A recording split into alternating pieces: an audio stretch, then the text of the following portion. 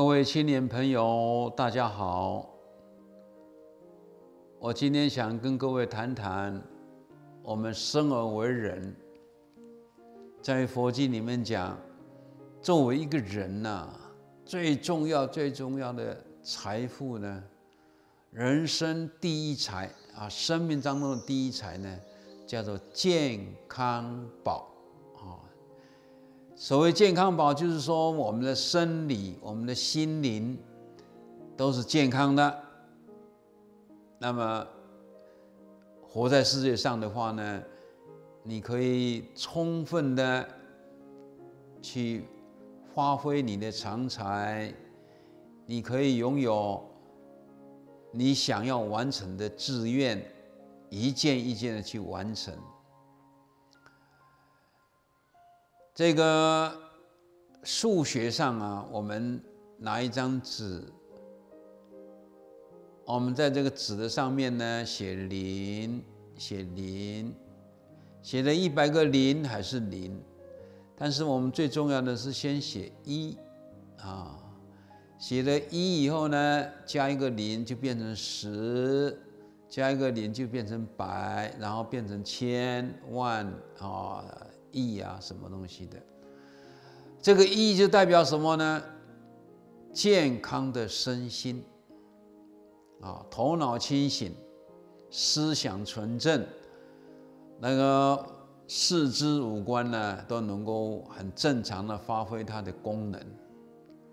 那么你有这个健康的身心，你可以说这是我的父母，这是我的妻子，这是我的儿女，这是我的事业这是我的志愿，这是我的什么房地产那都是后面的零。所以佛陀告诉我们，人生第一财最宝贵的就是健康的身心，就是这个一那么这个一倒下来的时候呢，就变成减，那就是再多的零都是零，没有用所以佛陀告诉我们呢，这个健康的心灵是最重要的。那么所谓健康的心灵，佛陀告诉我们，所谓健康的心灵，就是第一个，你要相信你自己，最可靠的是你自己，你相信你自己。第二个，你不要有依赖的心，你相信你是有完成能力，所有的事件你想做的都可以完成。你相信你自己以外，你要相信宇宙间有一个永远不变的真理。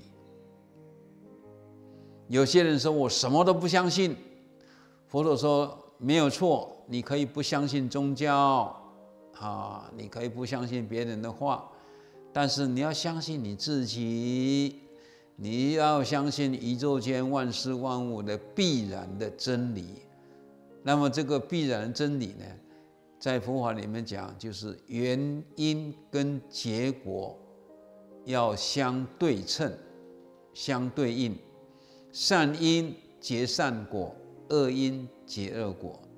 你什么都可以不相信，但是你要相信你自己，你要相信宇宙间的大自然的这些现象，叫做因缘果报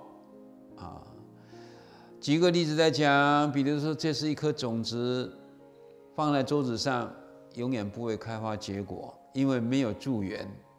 这么好的种子，找一块地，有阳光、空气、水的地方种下去，这个叫缘，助缘。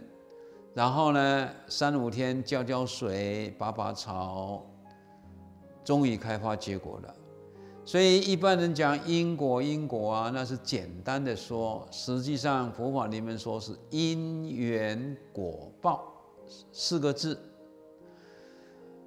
善的因必须有善的缘，才能结善的果。恶的因有恶的缘，它就结这个恶果。这个不是谁规定的，是宇宙间自然的现象，大自然的现象。你肚子饿了就想吃饭，这就是因果。你吃饭是因，结果你肚子饱了，这也是因果。因为你吃饭，你肚子饱，你肚子饱了有力气，那你想读书做事，好了，你去认真读书，认真做事，这是结果。那么这个结果又变成因呢？因为你有读书做事赚了钱，你就想结婚生子。那么结婚生子的结果，你有孩子，你有事业。所以宇宙间的这些道理呢，很自自然然都呈现在我们的生活、日常生活当中。善因结善果，恶因结恶果。所以佛陀告诉我们，我们可以不相信别人所说的一切，但是你要相信你自己，你有那个能力去完成。只要你努力的话，你的动机是对的，你好好去努力，你就能够成功。所以我们每一个人对自己要有信心。根据宇宙间的大自然的定律，善因善缘必定会结善果。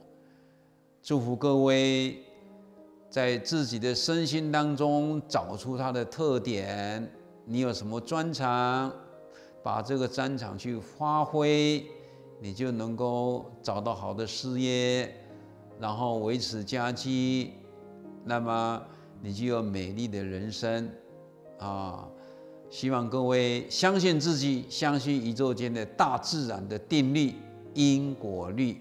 阿弥陀佛。